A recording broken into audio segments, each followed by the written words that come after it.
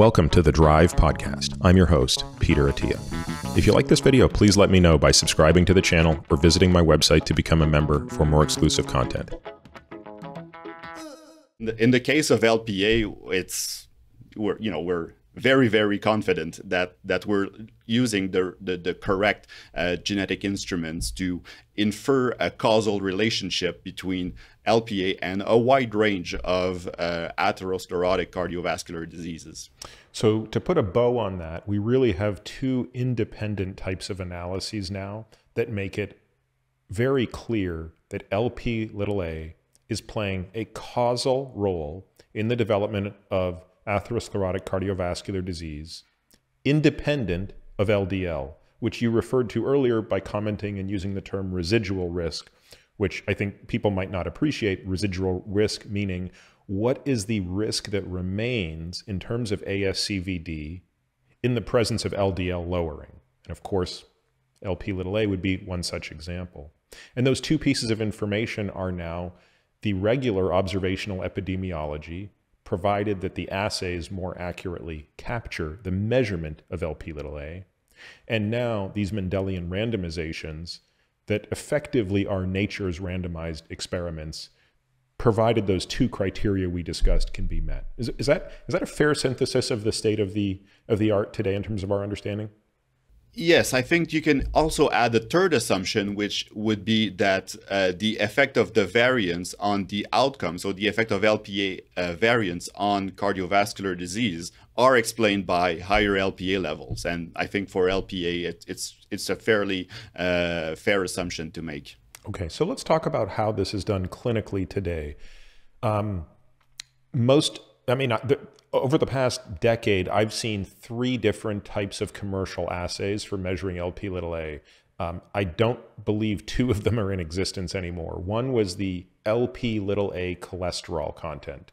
So I assume that this was an assay that was looking at the cholesterol content of the Lp(a)s, which means the LDLs that had apolipoprotein a on them. You just measure the cholesterol content. So it was analogous to measuring LDL cholesterol, but for this narrow subset. Is that assay still in existence?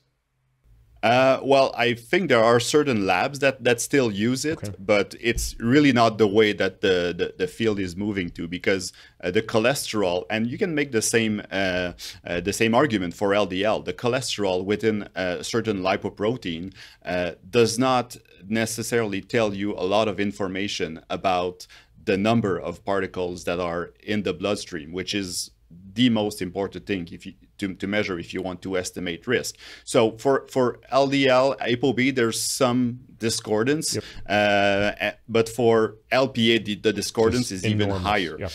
Exactly. So what you really want to do is try to find a lab that will give you an LPA measurement in nanomoles per liter. Right. Now, there are some labs that have done that. I've seen a lot of those labs. So one of them was called Health Diagnostics Labs. I think that was the name of the lab. They no longer exist. They did calculate an Lp(a) in nanomole per liter. I don't know what their methodology was.